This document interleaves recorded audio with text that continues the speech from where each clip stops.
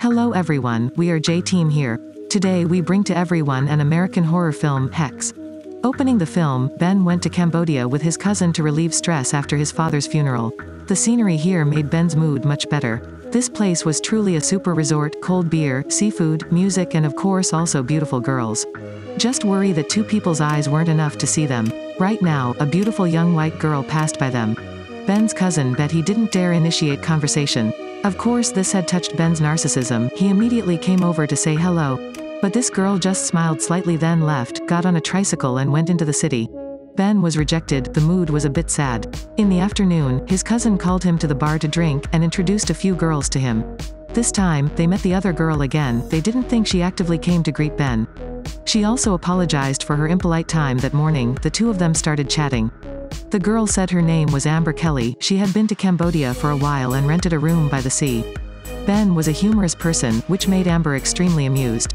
Suddenly Amber's gaze became seductive, actively inviting Ben to her room. Then, when she entered her room, she immediately said that she needed to take a shower. As a playboy, Ben naturally knew what would happen next. He was extremely happy, but at that critical moment, Amber changed her face and stopped. She said they had a lot of time for that, so she didn't want to do it tonight. Ben had to leave disappointed. The next day the two continued to date. While walking on the street, a man came to grab Amber's wrist. Two people argued. He said that she had just have sex with him last night but turned over the next day.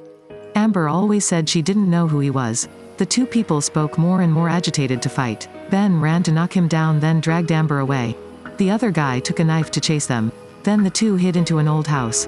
Without thinking of Amber, she was excited to actively ABCXYZ with Ben. The next day, Ben told his cousin that he would stay here for a few more days to stay with Amber.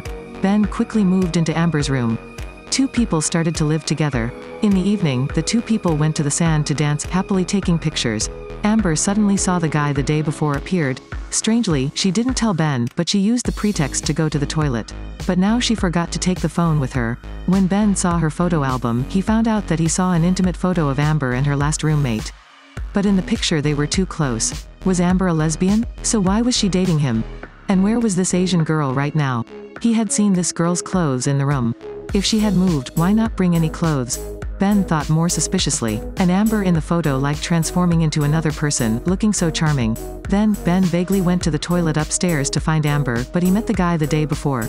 They beat Ben. At the moment when he was about to die, something suddenly appeared, beat the others really well. Before fainting, Ben saw a very attractive girl walk beside him, she looked like Amber. When he regained consciousness, it was morning. But now he found himself lying in the middle of the party venue. Amber was lying on the bed in her room. She was having a seizure, looking extremely painful. At the same time, the car door of the guy before had been locked, he could not move. Then, under the control of some invisible force, causing the seatbelt to strangle him to death. After a while, Ben staggered back to Amber's room. She now seemed to have returned to normal. He asked her what happened after all. She just said that she had severe epilepsy. Yesterday she suddenly felt unwell. Because she was afraid to scare him, she left first. Then she cried non-stop again, she feared Ben knew she was sick and would leave. Later, Amber took Ben to see the doctor and heal his injuries. When the doctor saw Ben, his eyes were not very normal. He whispered to him that something was not clean on Amber and reminded him to be careful. After saying that, he secretly gave him a packet of medicine and told him to give it to her. Ben didn't believe in demons, but he also thanked them for their excessive concern with tourists. But after he got home, Ben always felt that something was wrong. Then he came home and always heard a woman whisper or touch him. But when he turned to look, he couldn't see anything. As for Amber, sometimes he felt she was a different person. He looked a little confused. That day, Ben was cooking tea in the kitchen. When the water was boiling and evaporating, suddenly there was a word, "Go away," on the mirror. Ben thought of what the doctor said now. Was it the truth that something was following Amber? Then Ben also decided to put drugs in tea for Amber to drink. After Amber finished drinking, she started twitching, mouth foamy. Ben called the doctor right away. The doctor came and said that Amber was possessed. Then they started to exorcise her. At this moment, Amber's stiff body suddenly let out other people's sounds. The doctor asked who she was, to which Diona replied. Ben felt this momentum would delay Amber's healing. So he stopped him from exorcising evil, then asked them leave. Amber gradually awakened, she didn't know what just happened. But Amber panicked again, she hugged Ben and cried loudly. And suddenly she saw something on her body so she wanted to take a shower right away to erase. During the shower, Ben discovered a scar on Amber's waist, he asked her what happened. Amber said that she was born as conjoined twins. After the separation surgery, she was still alive, but her sister did not survive. Ben asked her sister what her name was. Amber said her sister's name was Diona. Now he started to panic again. He had never experienced strange things like this. The next morning, Ben saw Amber stealthily throwing the Asian girl's clothes into an abandoned well. Maybe she was hiding something? At noon, when they sunbathed on the beach, Amber saw Ben seem worried and asked him what was the matter. Ben said he saw a picture of her and the Asian girl.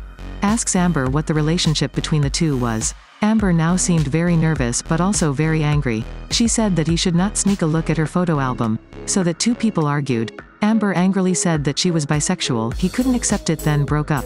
Ben could not stand it anymore, immediately left. He went home to meet his cousin and other girls to forget about Amber. The next day, Amber sent him a clip. In the clip, she drank a lot of sleeping pills, crying in pain, saying that she couldn't leave him. Ben hurried back to Amber's room to save her. The two hugged each other, vowing never to leave. Then, Amber told Ben that for many years, she always felt inside her as if there was another person who was very relaxed. She suppressed Amber's thoughts, doing unusual things. Like the man last time was a mistake made by that girl, there was also that Asian girl because she controlled her. Then the other Asian girl just disappeared. But she did not dare to tell him. That was why she took the Asian girl's clothes away to erase her influence on her. Amber said she knew a doctor deep in the mountain named Rais. His ability was very good. She wanted to ask him to help, and Ben also wanted to go with her. Then the two of them drove into the mountain. But Rais was truly capable. After a while he said that another of her, Diona, was Amber's dead sister. If she wanted to get rid of the devil, she had to cut off Amber's belly. Ben disagreed because it would be dead, except for haunted. Rais said there was another way, but he needed Ben to coordinate. He immediately agreed. Then they tied Amber to two pillars. Behind her was two people wearing goat masks. Ben, holding a knife, stepped aside. Once the devil got out, he led him into the mountain goat. Ben just needed to kill the mountain goat to solve the curse. After the others left, the formal ceremony began. Without waiting long, the demon Diona quickly appeared.